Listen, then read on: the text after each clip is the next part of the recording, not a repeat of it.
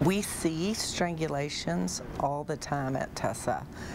It's not something that is a surprise to us. Nancy Duke is a victim advocate with Tessa, a local nonprofit dedicated to helping the victims of domestic violence. Nancy says 8 strangulations in 1 month is a lot, but not unheard of. We see typically this number of strangulations reported.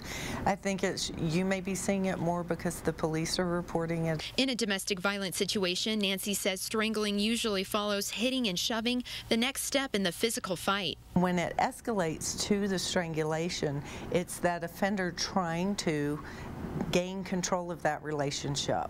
Nancy says many times offenders and their victims don't know how deadly strangulations can be. She says a person can become unconscious in 4 to 5 seconds and can be killed in 4 to 5 minutes. A lot of the injury is on the inside of the neck.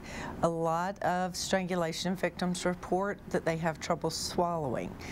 It hurts to swallow. They have trouble breathing. Even if a victim feels okay right after the strangulation, Nancy says a person can still die up to 72 hours later, depending on the injuries. Just one of the many reasons she says it's important to seek help if you're in an abusive relationship. Please reach out and call the crisis line. There's somebody there 24 hours a day, 7 days a week that's willing to talk to you.